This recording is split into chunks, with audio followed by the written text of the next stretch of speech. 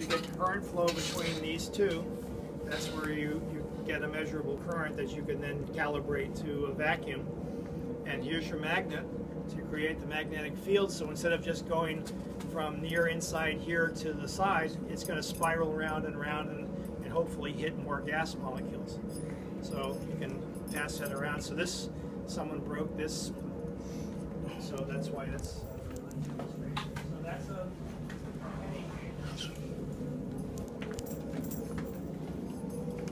Not too exciting. This is your piranha gauge, so I don't have anything more to show you, other than there's a sealed unit inside there for your calibration against your tube opening up out into your chamber. And the larger the opening, the better for your measurements and for pumping vacuum, because you don't want to force things through a narrow opening. You want as big an opening as possible to make these gas molecules move as easily as possible so you can suck them out of there. All right, here is your mechanical pump. This one's just a single valve, not a double valve. And in this case, the valve that goes up and down is on the outside, not on the inside vane. So it's a little bit different. Watch the movie on the blackboard. But as you turn this, you can see that the chambers change size, and so that's how, as it rotates, it forces air. So you've got intakes and exhausts, depending on, of course, which way you turn this. So you can turn that if you want to see up close how this is changing the volumes to move the gas through and out in your system. So this would be a mechanical pump. All of this is sitting in oil.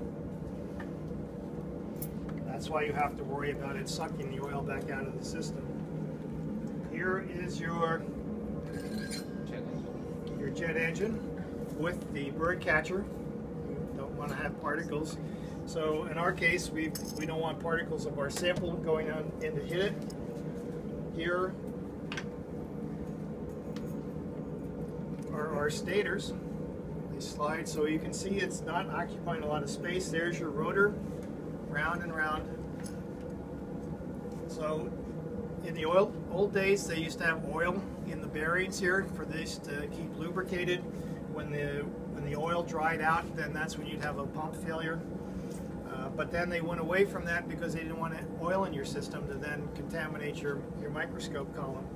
So then they went to magnetic bearings, and as long as you don't have, if you hit it or something, you can cause it to go to side, and once it hits the side of the chamber, then you're toast. Especially when you're talking at 90,000 RPM. So rotors are the one part of the rotating, and it's multiple levels. You can see how many different levels there are here, and there's stators in between each level. And they're knocking. It's an impact pump because you impact the gas molecule and knock it down to the next level. So this is your oil diffusion pump. You might think that this is working by diffusion, but it's actually also an impact pump. Here is your percolator, your upside down funnel. So if you pass this around, you can see there are holes underneath the shields. This looks kind of like something from a Japanese samurai movie with the kind of helmet they wear. But in our case, we use it for generating vacuum, so you can pass that around. It sits inside here, and you saw how tight a fit it was. In this case, we have water cooling so that as it squirts out the different levels there, it hits the sides here. It gets condensed as oil comes down to the bottom. It gets reheated. There's a heater on the bottom. And then here's our side off to our mechanical pump, so that as the pump fills with these gas molecules, they get removed. This one is also one. What's the difference between these two?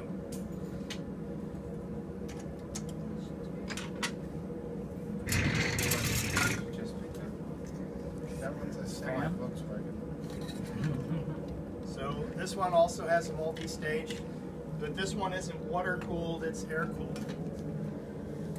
So as this spins here, the fan is going to cool these ribs here to cool it down. Now the problem with this one is that this heat is liberated into the lab, so then you have to have good air conditioning to cool the room down. This one, you're wasting water. But what can you do? Well, you can hook this up to a recirculator. Then you're using electricity to cool the water, which then flows through your pipes. So there are drawbacks to all of these. Right now, of course, in San Diego, the biggest problem is these water-cooled things. But in a place like this, I can't put an air-cooled cooler. I have a water cooler because an air cooler would liberate all of the heat into the rooms here. And you already know how hot these rooms get when you start closing the doors and whatnot.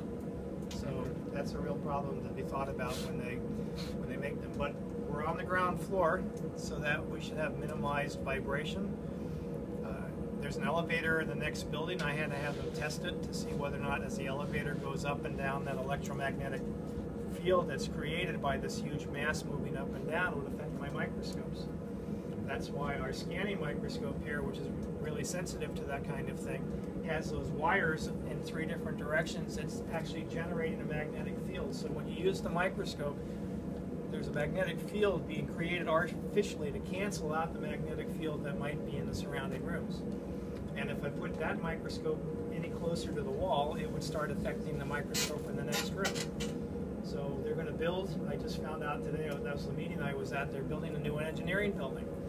And they mentioned that they want to put a magnetic resonance imaging center in there. This is the first time anyone's mentioned it to me. This is like back in Texas. They put in something in a different department on the 3rd floor up from where they had the electron microscopes. It practically ruined the microscope because it was a different department. Nobody thought to mention that they were bringing in this magnetic field generator. And that's why you have your MRI units out in the parking lot, so that they're not screwing up all the electronic equipment inside. Because those things, you have to take your watches off and everything. You have to be really careful around those so you don't get sucked, have these things sucked off your wrist here. All right, those are my toys. So next week, depending on how the scope is working, we may try a Tomo run or not. And we'll have some more odds and ends to talk about in lecture. Hopefully it won't be quite as long as this one. But this is the problem with this kind of a setup. I used to have a class and a lecture class and the lab class, which you would take together. If you had space for the lab, you could take the lecture by itself. But then they don't allow me to teach the lecture anymore, so now you learn to run these things, but you don't know how they work. So I've got to get it in there somehow. So now that you all have enough to do, learning how to cut slices and everything, now I can start backfilling with how things work and why you're cutting these slices, for example, and why you're staining them the way you are.